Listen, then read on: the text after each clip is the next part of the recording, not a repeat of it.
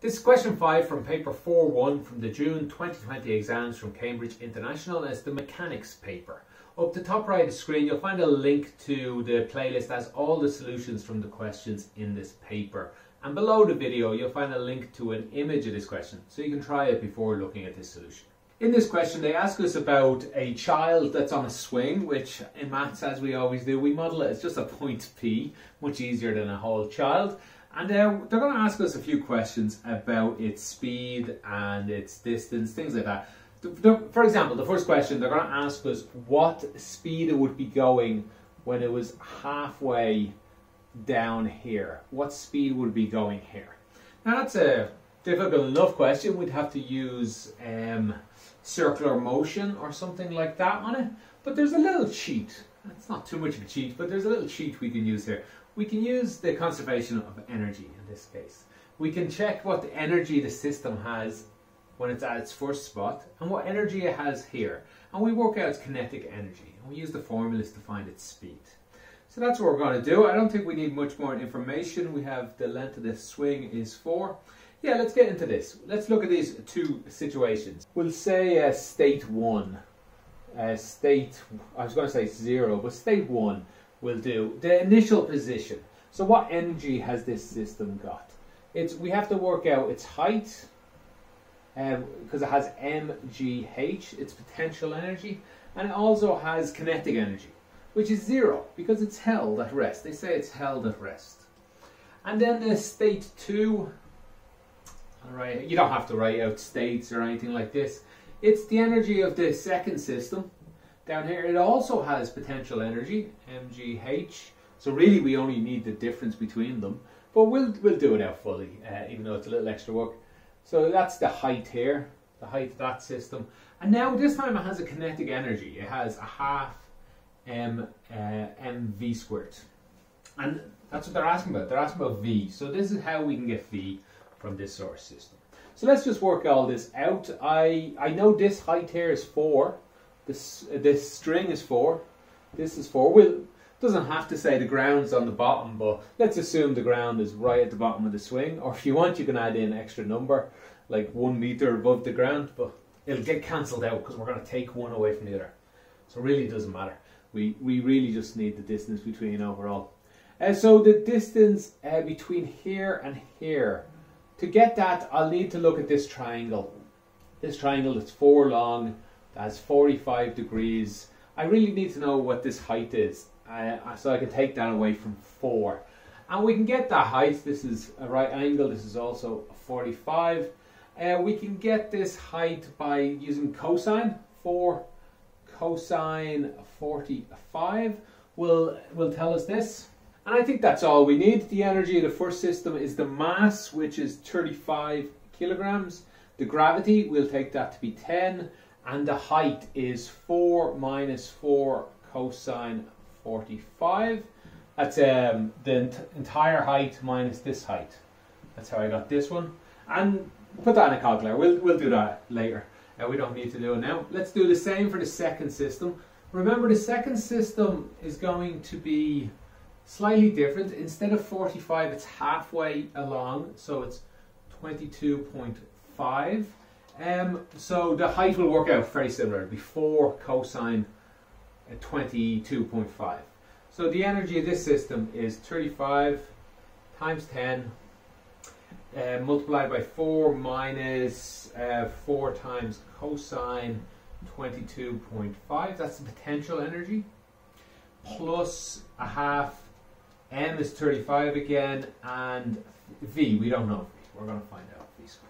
Okay, they told us that there's no resistant force. That means there's nowhere else energy could have come from or gone from except these two things. So going from this state to this state, they should have the same energy. So that means this should equal this.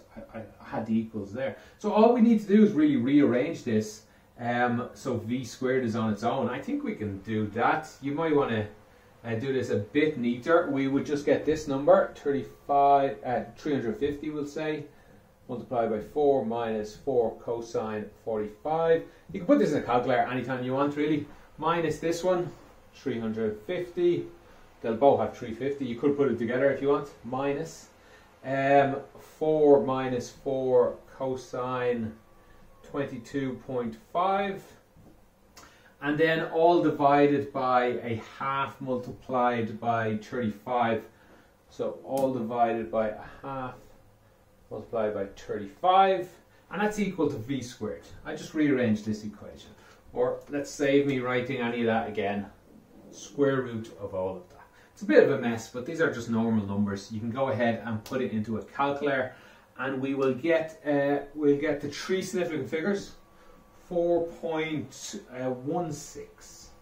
Now I should say you might have done this a little bit different. You didn't need this 4 minus 4 cosine 45. You could have just had 4 times cosine 45, because we really just want the difference between these two states.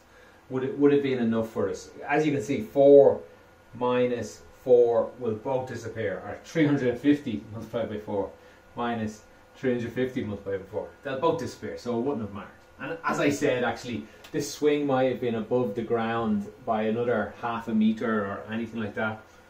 So you should have got more numbers here, but they would have cancelled out. It wouldn't have mattered really.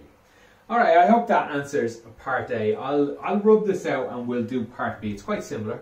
We're going to have two states of energy. This time there is going to be a resistance force. So for part B, they say there is a resistance force this time. The work done against the resistance force as P travels from its initial position to its lowest point is x joules. So that's how much work. Work is the same as energy. The speed of P at its lowest point is 4 meters per second. So we know what speed it is at its second point. So this time we're going to be going through state 1, which is 45 degrees. It's at rest. And state 2, I'll come all the way down here. It's going to be down here, but it is traveling at 4 meters per second. That's the situation we're in. The first state, again, we'll work out what energy it has. It's the same as last time.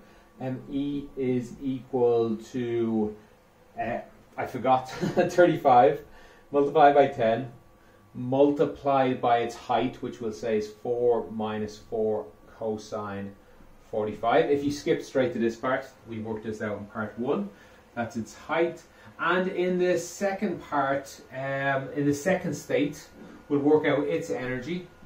It's not moving the first part, there's no kinetic energy. In the second state, we're working out its potential energy. Well, its height is 0 in this case. We've decided the ground here, the swing goes straight to the ground, just skims it, I guess. It's 0, so we'll write 0 plus, then it has a kinetic energy. And that would be a half times 35 times 4 squared.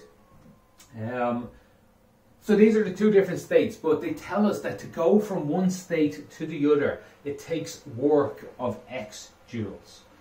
That work will be lost with the hinges, I guess, the resistance in the hinges, air resistance, things like that. But it will take work to get from here to here. So this plus that work, it will be equal to this one. So that's what we write down. Where did I put in? Oh, x is in the middle, that's of course. So this one we have 354 minus, this is a number, you could put it in and just leave the decimal places if you want. I like to leave exact numbers till the end. Oh, cosine 45 is an exact number. I don't know what it is off the top of my head, so I won't. So we have the energy of the first state plus the work done, which is x, must equal the energy of the last state. This is, what's this, 16 times a half is 8. 8 times 35, can I do that in my head? 280, I believe. And then we just need to rearrange this. X is equal to 280 minus 350 multiplied by 4 minus 4 cosine 45. And we put that into a calculator and we get 130. At least that's to three significant figures, because there is a few decimal places, which you would expect. This cosine 45 is square root of something. Again, I'm not really sure what it is. Okay, I think that answers everything. The second part is quite short. If we use this energy conservation, the whole question should be quite short. I made it a bit longer than I needed with working out the exact lengths there. But yeah, it's quite short if we use this energy conservation rather than motion around a circle, which is a little more difficult. Alright, if you have any questions or any follow-ups, any suggestions or any point out any mistakes, put them in the comments below and I'll do my best to get back to you. Thanks for watching, have a great day.